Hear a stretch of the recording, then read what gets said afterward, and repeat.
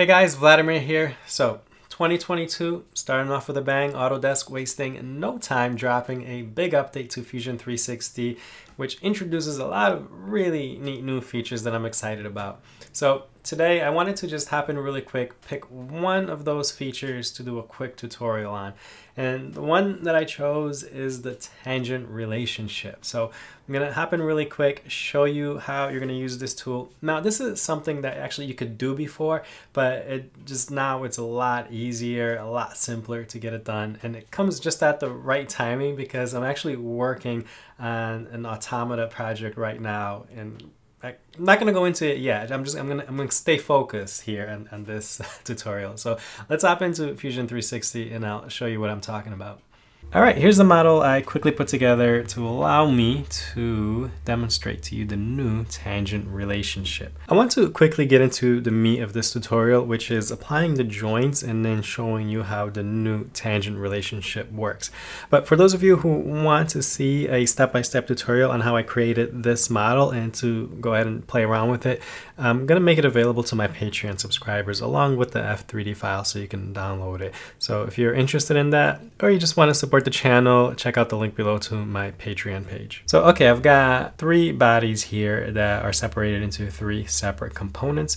So I've got a frame here, my camshaft, and my follower. Let's bring those back together. And the first thing we're gonna need to do is apply joints. Actually, before that, I'm gonna have to ground one of these. And so I'm gonna ground the frame. So I'll right click on my frame component and go to ground.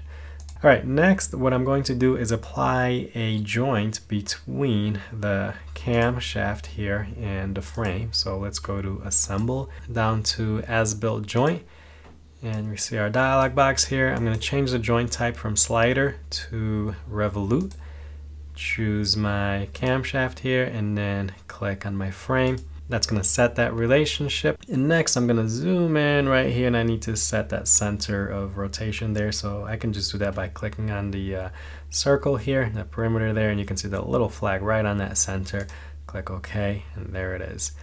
So, okay, so that establishes that the revolute joint. You can see I can move the cam here, and it looks like we're breaking some laws of physics here because it's crashing. It's actually not crashing, it's going right through our follower there.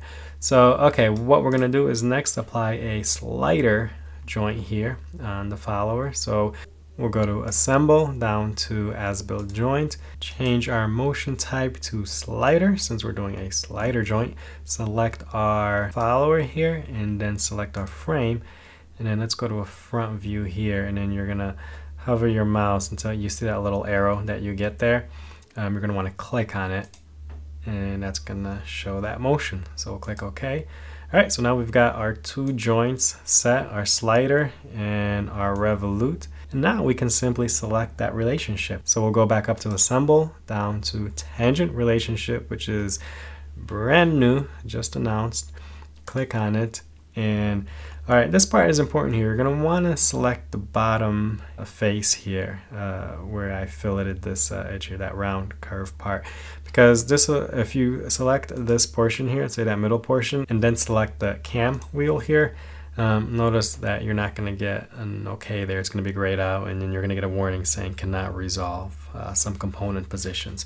So let's cancel out of that. I just wanted to show you in case you get that error. But we're going to go back again to tangent relationships, and you want to select the bottom portion there, and then also select the wheel. It brought it right down, so it brought it so that the follower is tangent there to the wheel. We're going to click OK.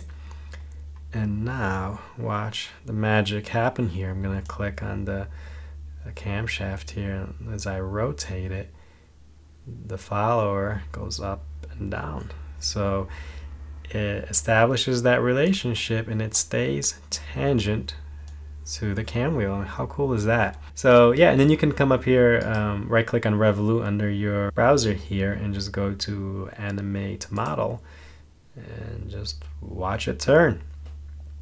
So really, really cool feature here. This actually came at the right moment because I've been wanting to create some automata designs, and this is going to be so awesome for that. It's going to really make this super, super easy to just really, get creative with this and do all sorts of different types of motions here.